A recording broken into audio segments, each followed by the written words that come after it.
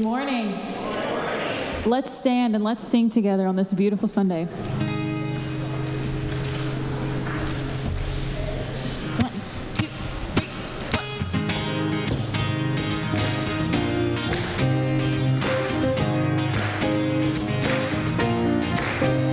I was lost in shame, could not get past my blame until he called my name.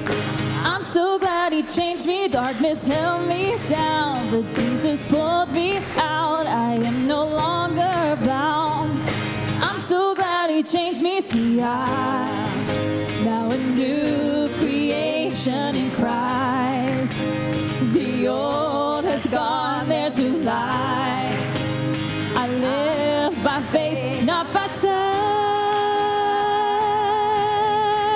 There is a new name written down in glory, and it's mine, yes, it's mine. I've met the author of my story, and he's mine, yes, he's mine. Sin had left me blind, but Jesus opened my eyes. Now I see the light. I'm so glad he changed me, now I'm walking free. I've got the victory, see it's all over me. I'm so glad he changed me, see I'm now a new creation in Christ. The old has gone, there's new life. I live by faith, not by sight. Let's sing it. There is a new name written down in glory, and it's mine, yes, it's mine. I've met the author of my story, and it's mine, yes, it's mine. There is a new name written down in glory, and it's mine, yes, it's mine. I've met the author of my story, and he's mine, yes, he's mine. Yep.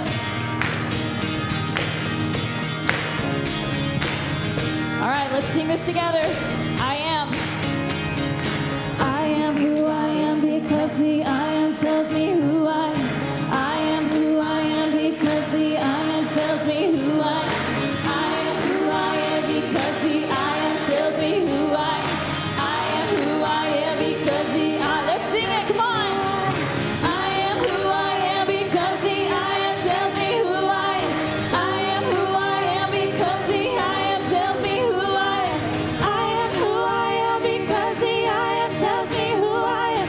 I am who I am because the I am tells me who I am. There is a new name written down in glory, and it's mine, yes, it's mine. I've met the author of my story, and it's mine, yes, it's mine. There is a new name written down in glory, and it's mine, and it's mine, yes, it's mine. I've met the author of my story, and it's mine, yes, it's mine, and it's mine, yes, it's mine, and it's mine, yes, it's mine.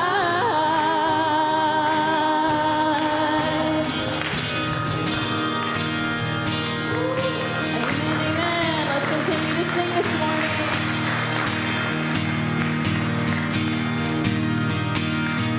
Mine eyes have seen the glory of the coming of the Lord.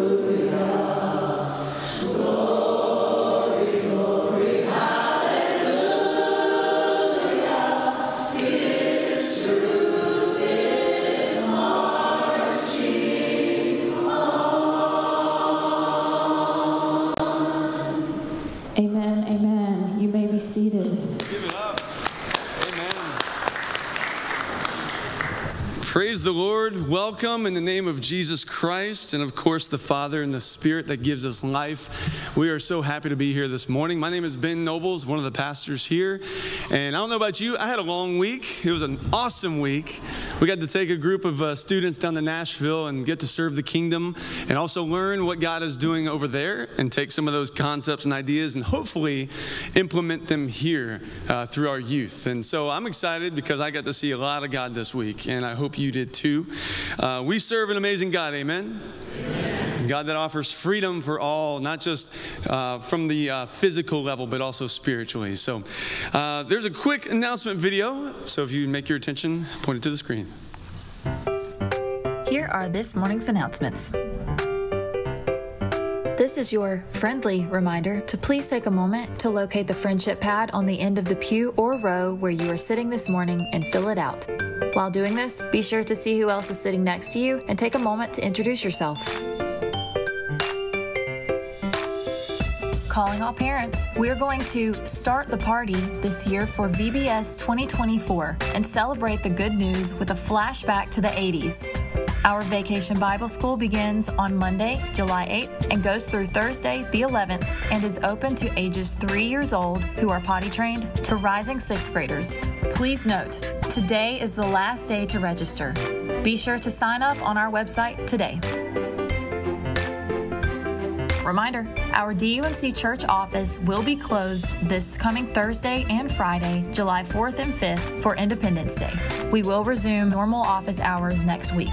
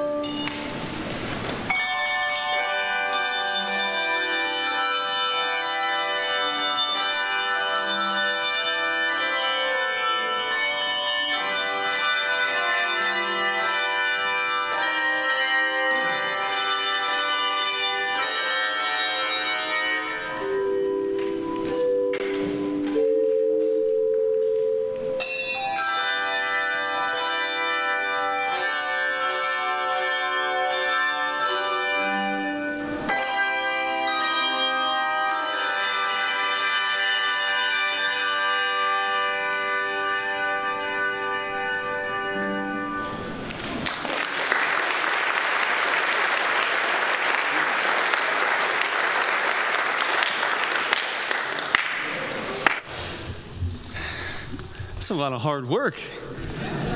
Thank y'all for using your gifts and practicing so much to allow us to be called into worship. And if you would turn to your bulletins, the next part this morning is this morning's greeting. If you would please read what is in bold. Freedom is coming.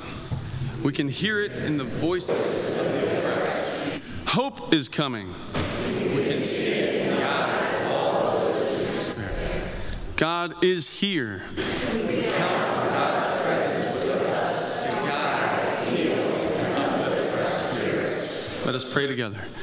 God of freedom and miracles, we wait for your voice and direction this morning. News of tragedy and war blare at us from all directions. Hear our cries, O Lord. Come and comfort and heal our wounds. Open our hearts this day that we might become people who bring peace and hope to those in despair. For we ask these things in the name of the one who provides true freedom, Jesus Christ. Amen. And if now you would stand if you were able and pass the peace to one another this morning. Well, good morning to our online viewers. We are so thankful that you have joined us this morning. Although we miss you in person, we can feel you in spirit. If you would like to see all the events happening in our very active church, you can find all of those things on our website. You can also find all the contact info for any pastor if you need to contact them. My name is Erin. I am the Director of Worship, and I ask you to continue into worship with us this day.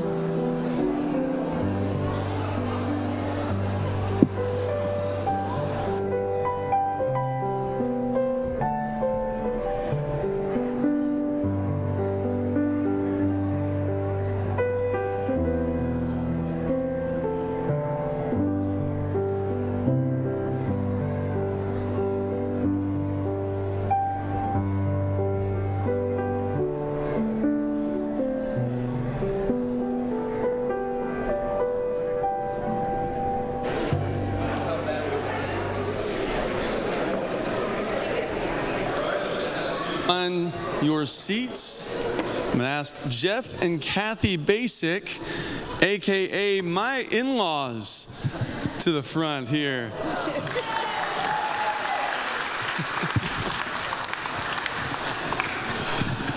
This is awesome. This is exciting. Jeff and Kathy, they have moved here to Denver from Fort Myers, Florida, where y'all have been attending the same church that I was attending growing up for roughly how long?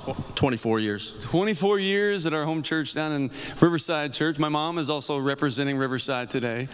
Drew and Courtney, a lot of family in town today.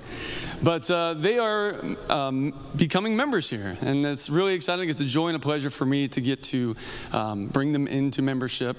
And I have a few questions for you, and this is just one of our traditions. And as coming from a Baptist church, tradition's not necessarily your strength, which is fine. I had to learn a lot. It's no shade. It's just different. That's good. So I have a few questions for you. On behalf of the whole church, I ask you, do you renounce the spiritual forces of wickedness, reject the evil powers of this world, and repent of your sin? We do. We do. Do you accept the freedom and power God gives you to resist evil, injustice, and oppression in whatever forms they may present themselves? We do. We do. Do you confess Jesus Christ as your Savior, put your whole trust in His grace, and promise to serve Him as your Lord in union with the church which Christ has opened to people of all ages, nations, and races? We do. And I had one more, but basically, will you use your gifts and your talents and abilities to serve God's kingdom in Denver alongside your brothers and sisters in Christ? We will. We will. And now you as the church, will you continue to empower and strengthen Jeff and Kathy in their spiritual walk as brothers and sisters in Christ? And so with that, thank you for joining. We have a little gift for you, but give it up for Jeff and Kathy, newest members. Good stuff. We have and Jeff and Kathy will be outside right after service. We actually have some special baptisms and reaffirmation of baptism after, so you can join them or greet them there. But now if we would pay attention to the screen, we have one more video. Oh, stand up. Say, Aaron, take over. can you see by the dawn's early light what so proudly we hailed at the twilight's last gleaming, whose broad stripes and bright stars through the perilous fight o'er the ramparts we watch were so gallantly streaming, and the rocket's red glare, the bombs bursting in air, gave proof through the night that our flag was still there. Oh, say does that star-spangled banner yet wave o'er the land of the free and the home of the brave, the brave.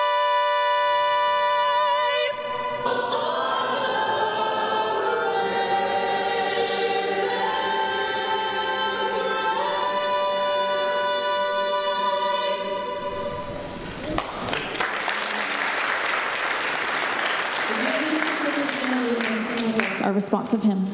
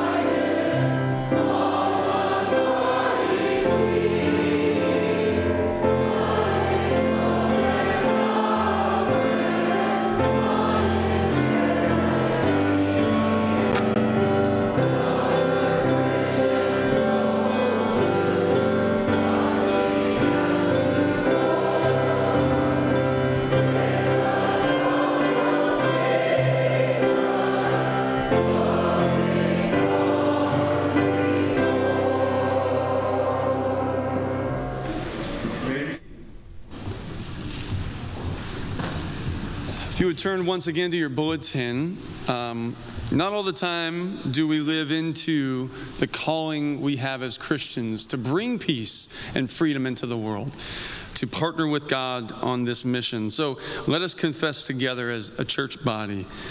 God of celebrations and sorrows, our spirits ache for people both far and near who suffer and struggle just to have the basic necessities of life while we live in abundance. Forgive us when our celebration clouds the needs of others.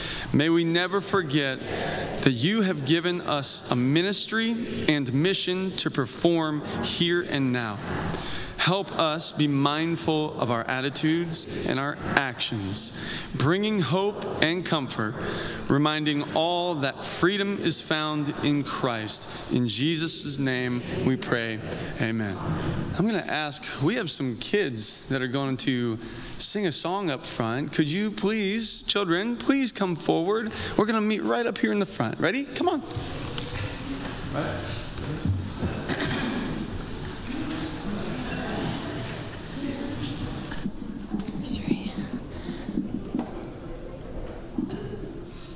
All right, as the kids come up, let's give them a round of applause. We're excited to see what they are presenting to us. We are going to throw this very cool dance that they are presenting to us on the screen.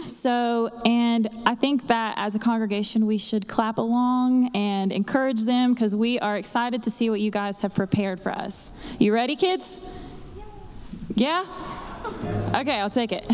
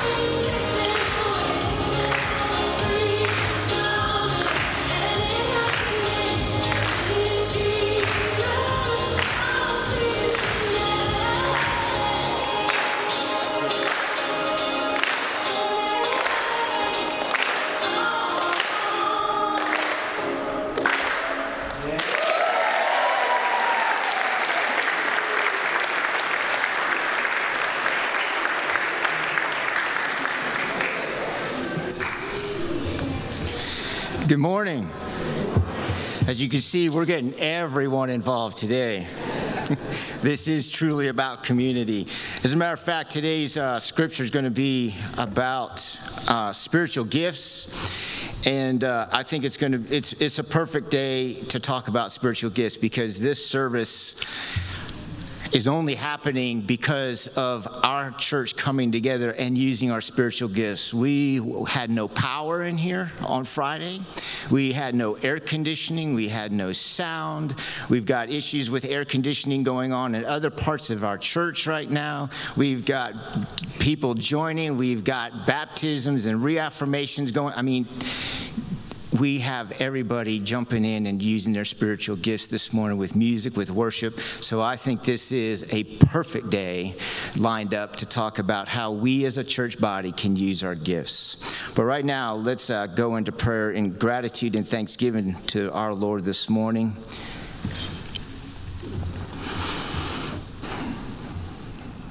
Father, thank you.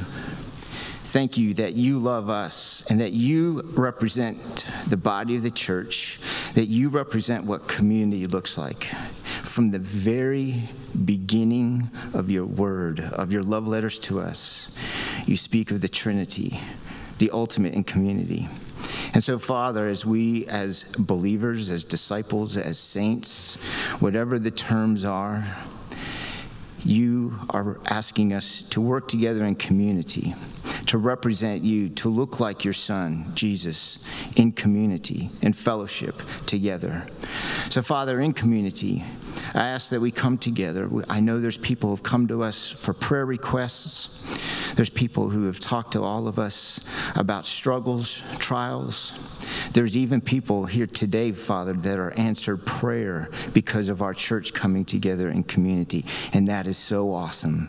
It is so awesome to be witnesses of your answered prayers.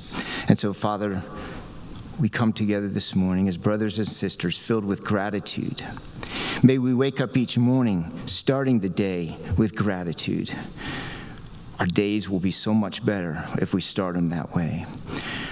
Father, I do lift up those who are in need of prayer.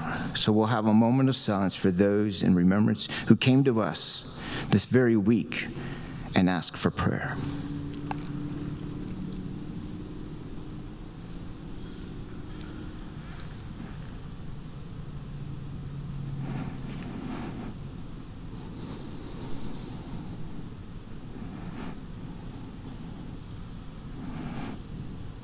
Lord, thank you for Denver United Methodist Church, the body, the congregation, those who are in service to you, those who will be in service to you. May we continue to embolden our lives in the way that you are asking us to live them out as believers. For us to follow your Son, to grow in your Son, to serve in your Son, and to share in your Son. May we do so obediently, willingly, and boldly, because you pursued us. Thank you for sending your Son who taught us to pray. Our Father, who art in heaven, hallowed be thy name. Thy kingdom come, thy will be done, on earth as it is in heaven.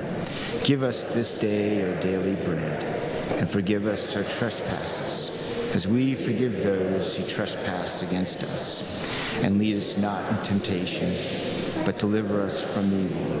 For thine is the kingdom, and the power, and the glory, forever. Amen. So this morning, our time of offering is a way of worship. There's multiple ways to give to our church. On the back of our bulletins, we've added a QR code to make it easier. This church is a thriving church. This church is filled with abundance. There is much going on in our church, and so much of it is because of our giving heart of this church. Outside here in the hallway, you will see there's some poster boards up of some examples of this sanctuary being updated and renovated. These lights that are above us right now, that right now are giving us light, we can no longer get light bulbs for them. So as each bulb goes out, it's going to get darker and darker in here. We don't like darkness. So, but there's some beautiful boards out there that are renditions of what this sanctuary will look like when it's modernized outside of the narthex. It's going to be opened up to give us a lot more room for gathering instead of just being funneled in. So I encourage you to take a look at those. If you have questions, speak to Gary Garlow, to Tom Wallace. They're helping spearhead this. Also, and another exciting thing that because of your giving, today, giving is about impacting the lives of others. And today, we're going to have a baptism and a reaffirmation out front after the service that we encourage you to be part of. You're going to get to see Ben have the privilege of baptizing his own son. And our giving is to impact lives. That is going to be a memory that that family will never forget. Talk about impacting lives. And what a privilege as a dad, as a pastor, to get to baptize your own son. And we thank you that you are helping us make that happen. They're going to get to be the only cool ones standing outside today. Cool because they're cool, but cool because they get to take a dip in the water. So come and enjoy that experience with us. So Levi, if you'll come get the plates. Ushers, if you'll please come forward for this time of worship.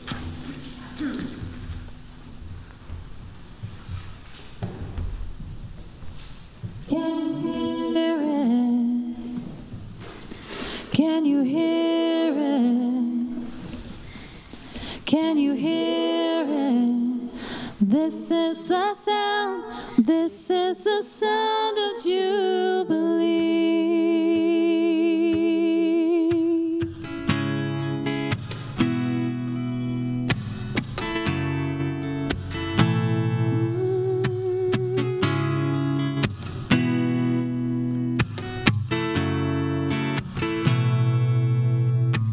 The Spirit of the Lord is upon me. I'm anointed to bring hope. The promise fulfilled in a moment. We're still watching it unfold. There's good news for the captive, proclamation for every soul. This liberty is for the broken, an invitation to be made whole. Listen to the free man singing, He's delivered me. Look out for the woman shouting, His God made me clean. Listen up for the seasons changing, He's rebuilding everything. And listen for the people shouting, this is Jubilee, this is Jubilee.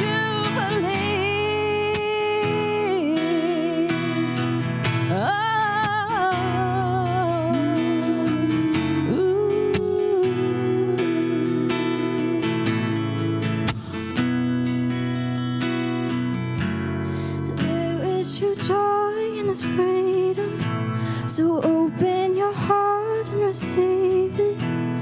There is a hope to believe it. Jesus, Jesus.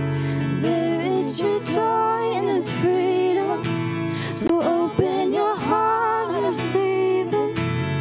There is a hope to believe it. Jesus, Jesus.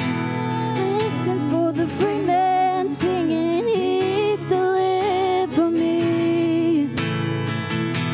Look out for the woman shouting, His God made me clean. Listen up for the seasons changing, He's rebuilding everything. Listen for the people shouting, this is Jubilee. Can you hear it? Can you hear it? Can you hear it? This is the sound. This is the sound of Jubilee. Can you hear it? Can you hear it? Can you hear it? This is the sound. This is the sound of Jubilee. Can you hear it? Can you hear it? Can you hear it? This is the sound. This is the sound of Jubilee.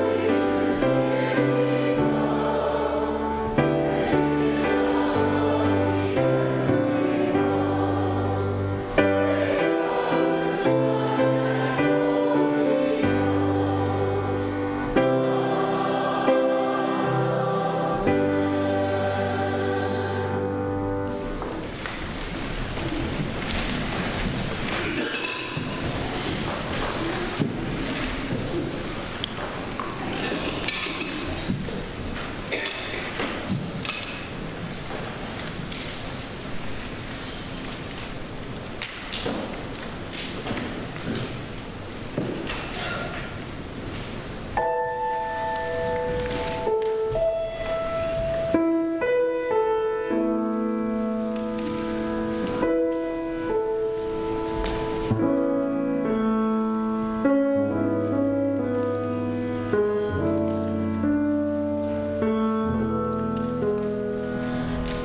only thing I want in life is to be known for loving Christ, to build his church, to love his bride, and make his name known far and wide.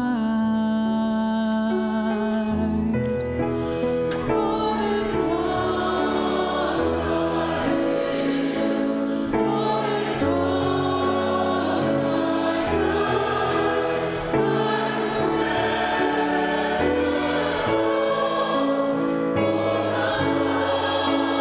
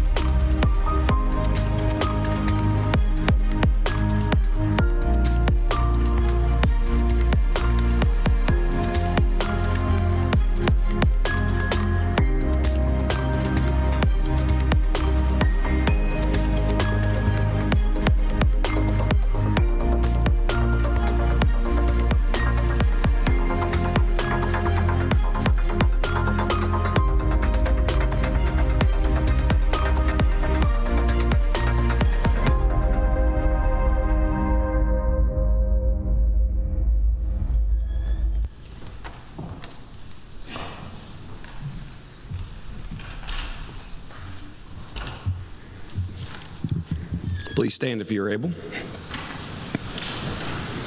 This morning's scripture comes from 1 Peter chapter 4, verses 8 through 11, and 1 Corinthians chapter 12, verses 4 through 14. Hear the good news. Above all, keep fervent in your love for one another, because love covers a multitude of sins. Be hospitable to one another without complaint. As each one has received a special gift, employ it in serving one another as good stewards of the manifold grace of God. Whoever speaks is to do so as one who is speaking the utterances of God. Whoever serves is to do so as one who is serving by the strength which God supplies, so that in all things God may be glorified through Jesus Christ, to whom belongs the glory and dominion forever and ever. Amen. Now there are varieties of gifts, but the same Spirit. And there are varieties of ministries, and the same Lord. There are varieties of effects, but the same God who works all things in all persons. But to each one is given the manifestations of the Spirit of the common good. For to one is given the word of wisdom through the Spirit, and to another the word of knowledge according to the same Spirit. But to another faith by the same Spirit, and to another gifts of healing by the one Spirit. And to another the effecting of miracles, and to another prophecy, and to another the distinguishing of spirits, to another various kinds of tongues, and to another the interpretation of tongues. But one and the same Spirit works all these things, distributing to each one individually, just as he wills. For even as the body is one, and yet has many members, and all the members of the body, though they are many, are one body, so also is Christ. For by one Spirit we were all baptized into the one body, whether Jews or Greeks, whether slaves or free, and we were all made to drink of one Spirit. For the body is not one member, but many.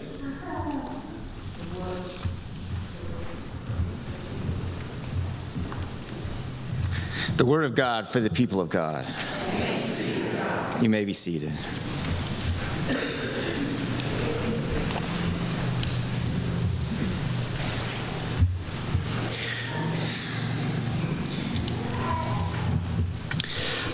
Let us pray. Lord, take my heart, take all our hearts to a place where they have no will of its own, so that we may receive your word in full capacity as you meant your word to be heard. Let us, more importantly, take your word and put it into action through love and through unity. Amen.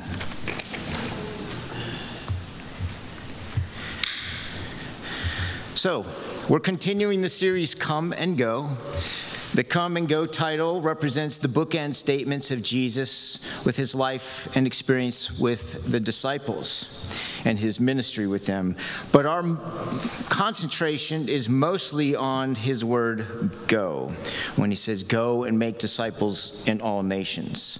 And this series is predicated on the question of, as I've said many times, are you trying to be a Christian without being a disciple? Now, the term disciple, it's actually used 239 times in the New Testament, but it's only used in the 4 Gospels and the book of Acts. And the majority of the time, it's used in a plural format. Only 25 times is it used singularly. 20 of those 25 times it's speaking particularly in reference to John. And only one time is it actually used in singular format. And the reason is because disciple is about community. It's not mentioned from my understanding and research outside of the 4 Gospels and outside of the book of Acts for a particular reason. And that reason, my understanding, is that the Greeks and the Gentiles wouldn't really understand the Jewish terminology of discipleship and the practices of discipleship. So the words were used as saints or believers, and it was typically in the context of family, because everyone can understand family or the body of family. So the word discipleship kind of disappears in the Bible after those 4 Gospels and the Acts.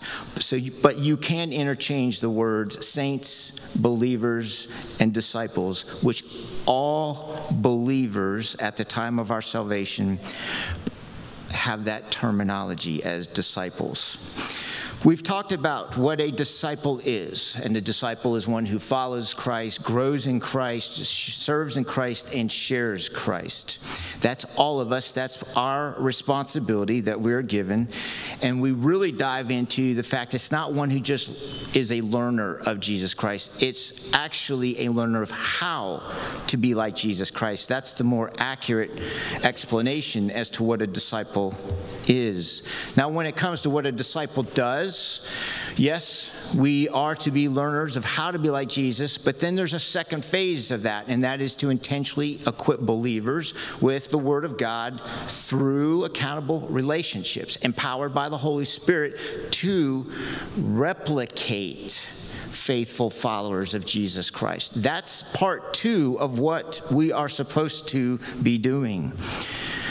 Henry Blackaby says, a church needs to learn to function as the body of Christ. It's not about individualism. Matter of fact, there's what's termed Eastern and Western understanding and philosophy. The whole Old Testament is the Eastern understanding, the Hebraic understanding of community. Everything was predicated on community. There was no individualism. It wasn't until the Greek introduction where we started going, okay, let me understand my life, and then how does God fit into it? Because up to that point it was, how do I understand God, and where do I fit into it? And that's how we are supposed to be living. In Romans 12:5 it says, in Christ we who are many form one body, and each member belongs to all the others. And I think we can understand this if we look at this from a family context. In our families, as we have our spouse, we have our children, we have our parents. Our responsibility isn't individualistic, right? Our responsibility is to all family members. That's how God sees the body of the church. We are all family members, so we have responsibility to one another. Paul says in Ephesians 4:11 through 16, he says, and he himself, meaning Jesus, gave some as apostles, some as prophets, some as evangelists, and some as pastors and teachers to equip the saints for the ministry or for the work of ministry, to equip the believers. So it's not just it's not a pastor's only role to disciple, to bring and grow the church. It's the body's responsibility, and that's to build up the body of Christ until we all attain the unity of the faith and the knowledge of the Son, a mature person attaining a measure of Christ's full stature. So we are no longer to be children tossed back and forth by waves and carried about by every wind of teaching, by the trickery of people, and craftily carry out their deceitful schemes. In other words, we as a body are supposed to go through a maturing process, a sanctification process as believers. Discernment comes in there, and we're supposed to use that discernment, help one another with that discernment, so we aren't easily distracted, easily dissuaded, but practicing the truth in love. All of this is to be done in love, not out of duty. God's not asking us to do this out of duty. He's not asking us to be believers because he wants behavior modification. It's all at the root of love. We will in all things then grow up in Christ, who is the head of the body. From him the whole body grows, fitted and held together through every supporting ligament. As each one of us does its part, the body builds itself up in love. That's what it's all about, building up his church for God. I've shared with you that discipleship is not something God wants from us.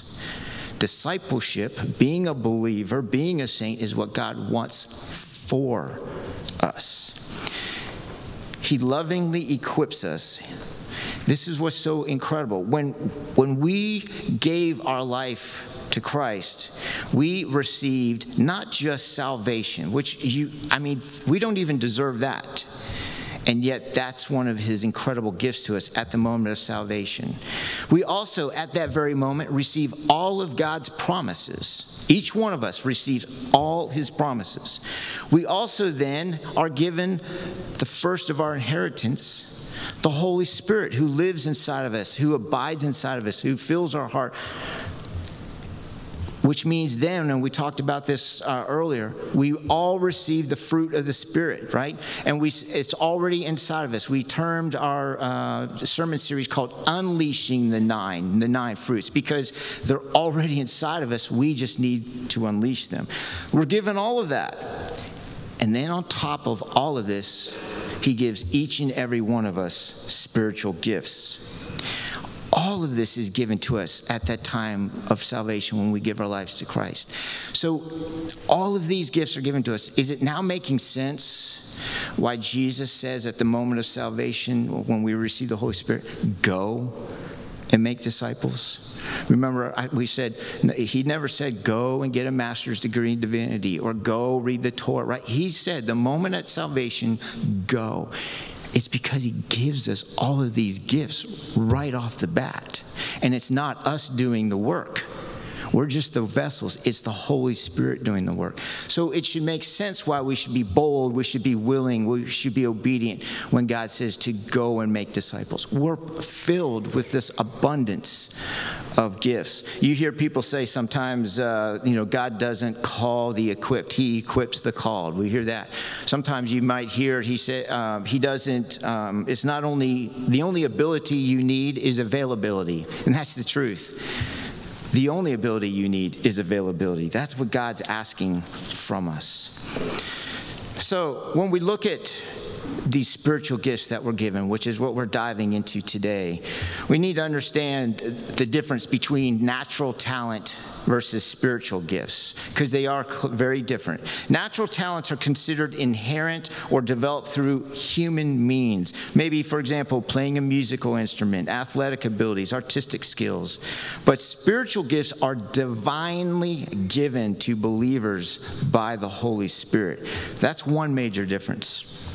The purpose of natural gifts are often for personal or societal benefits. But while the spiritual gifts are specifically for the edification of the church community, of faith, of service to God, and to expand the church. And when we mean expand, we mean winning souls over, adopting into God's family. And that is to always be done through love and with the focus on unity.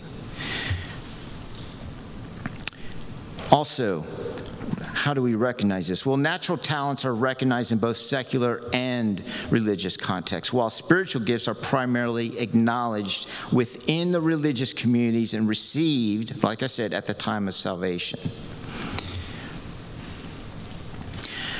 There's a nature that comes along with these spiritual gifts. And when you identify your spiritual gifts, this is a starting point to grow and serve God in the way He intends. Okay? So when we learn our spiritual gifts, when we're intentional about it, we now are learning how God intends us to be part of the body. I realize many of us don't know our spiritual gifts and are serving in the church. And those are great intentions. But the truth is, if we don't know our spiritual gifts, we're using talents the way we think they're to be intended, not how God gave us our spiritual gifts in the way He intended. I use the example, I think, in our podcast. If I'm doing administrative work down in the office, and that's helpful and it's beneficial, but if that's not my gift, I'm probably robbing somebody of their gift, who that is administrative work. And I'm also taking myself out of my game of using my spiritual gift to benefit others. So it's important for us to be intentional, to know what those gifts are that God meant for us. So the nature of them is, like I said, at the moment of salvation is when we receive our unique giftedness, which is given to each Christian by the Holy Spirit. And in the purpose of our gifts is to build up God's church. In 1 Peter 4:10, we just read, all Christians, every Christian, it's scripture, every Christian has at least one gift. God also gives us spiritual gifts graciously. They're not earned, they're unmerited. They're unconnected to anything to deal with our worthiness. No spiritual gift can be in function in isolation. They're all used for the greater and an exponential factor for building up the church. And Paul reminds us that the Christian community entails interdependence among spiritual gifts. And those gifts lack, this is important, we can use those gifts, but if they're not used out of love, if we think we're using them because it's what God wants out of duty, there's no authenticity with how we're using that gift. Some biblical principles of spiritual gifts. One, the Spirit decides and is assigning those gifts and enables believers to accomplish God's work. The body is a single unit made up of many parts, as we've heard in Scripture many times, and members of the body do not determine their roles in the function of the church. And this is where discernment comes into play, and another reason why we need to be intentional to learn what our God-given gifts are. God puts the members in the body where He wants them to be. The body is not complete without all the members God has intended for the given body. Members of the body need every other member of the body. So if we're not all understanding our spiritual gifts, imagine where this church can be propelled to if we are using our spiritual gifts as a whole, as all of us in unity together. The body should be united as one, not divided. Another principle is members of the body should have equal concern for one another. Just like I said with our family members, we have concern or responsibilities for all of our family. It's the same way in the church. And members of the body have different assignments from God for the good of the entire church, for His church body. We talked about last week, on the back of the bulletin, there is a free gifts assessment, spiritual gifts assessment. This is just one. There's many of them out there. Also, this is just a starting point to understanding what your spiritual gifts are. This is not something rock solid, okay? This is supposed to be just a starting point with what your gifts may be. So if you haven't done so, if you're not sure what your spiritual gifts are, I would encourage you to go take this spiritual gifts assessment that's on the back of the bulletin and see what your starting point is. You'll get like the top 5 out of what we'll talk about. There's about 20 different spiritual gifts. You'll see where your tendencies, where your leanings are. And what's very cool about this is your blend of spiritual gifts are as unique as your fingerprint. So no one person has the same spiritual assessment of blending of gifts. It's as unique as your fingerprint. Today you receive this church handout. This is also just another tool, another starting point. Once you take that assessment, you'll see there's a description for what your tendencies are of your spiritual gifts. We put the definitions on the back of this sheet.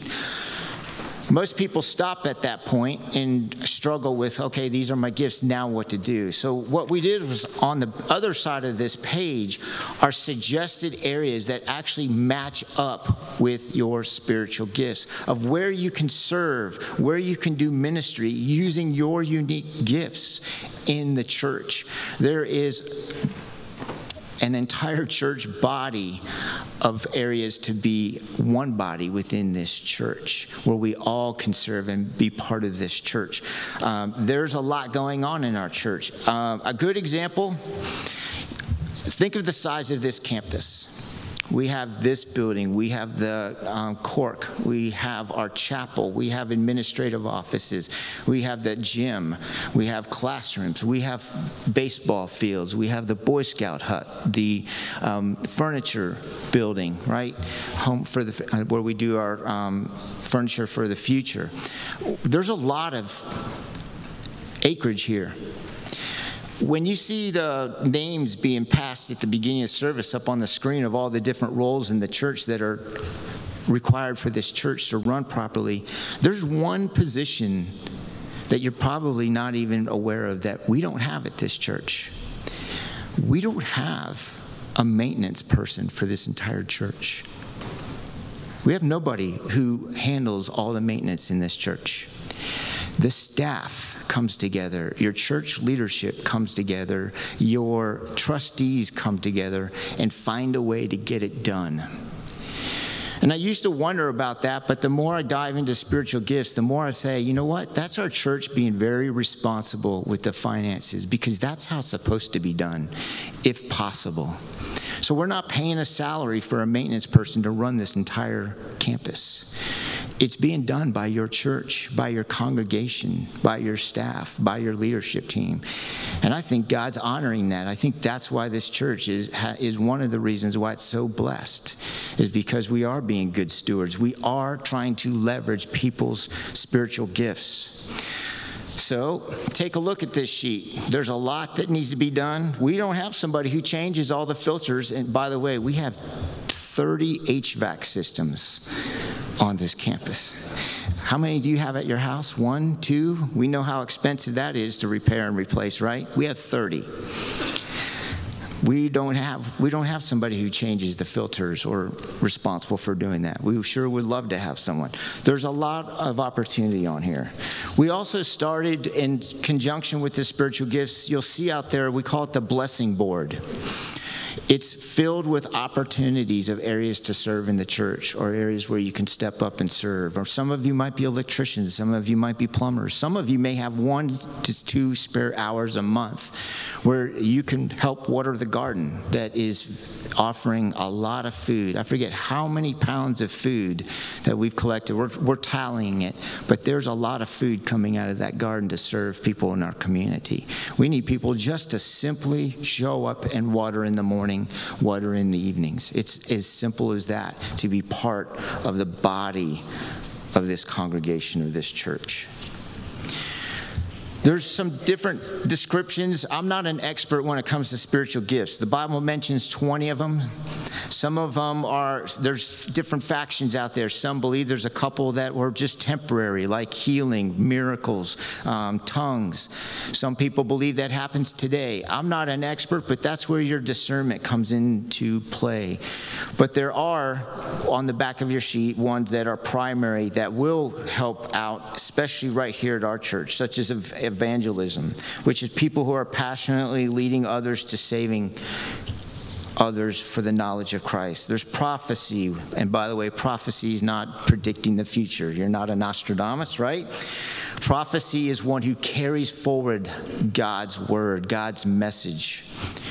There's teaching, there's exhortation, which is motivating others. There's shepherding, there's mercy, there's serving, there's giving, there's administration. All of these are different spiritual gifts that this body of the church has.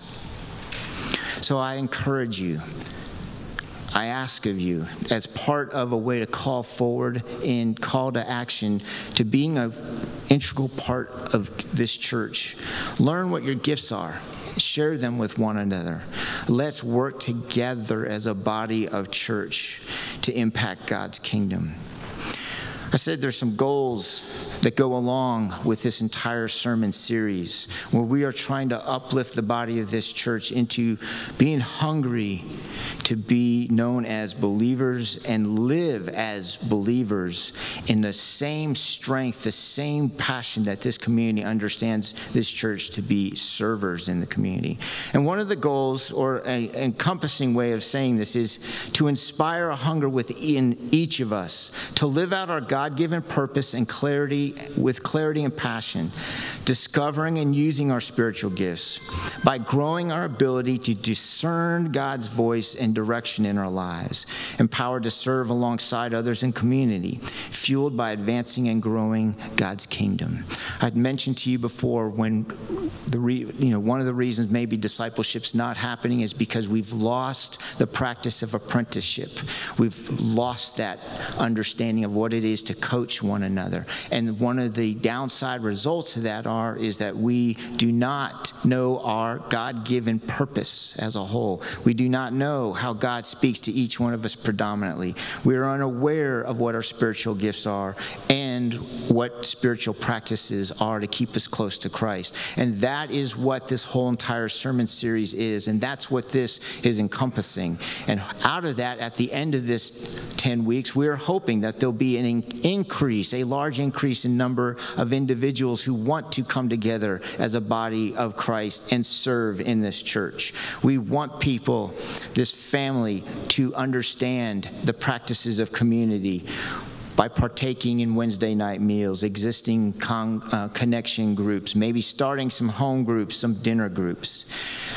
And then also in the fall, we will be starting a discipleship, a leadership institute, where we will dive into a 10-week period of becoming disciples. And then at the end of that 10 weeks, inviting one other person to join us and actually doing phase 2 of discipleship, and that is coaching, discipling others.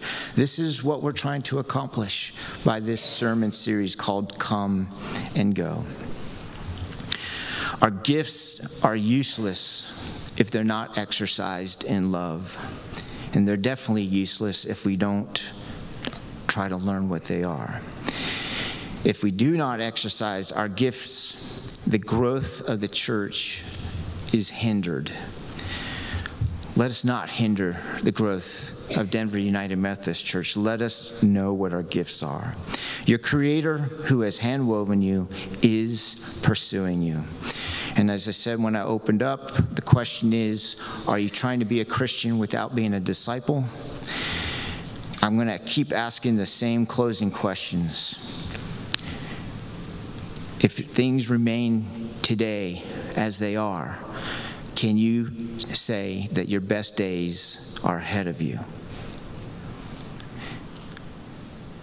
Is today going to be your first day, day one? Or is today just going to be another one day? Amen.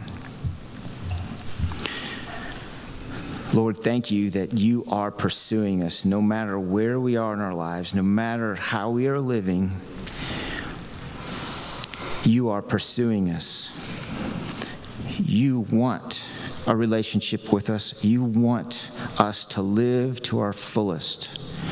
Thank you for all that you pour out to us, even just at the moment when we give our lives to you. May we take action, Father, and respond in love and unity as a family and come together to further your kingdom alongside of you. We ask these things in your name, Lord. Amen. Please stand and join in singing.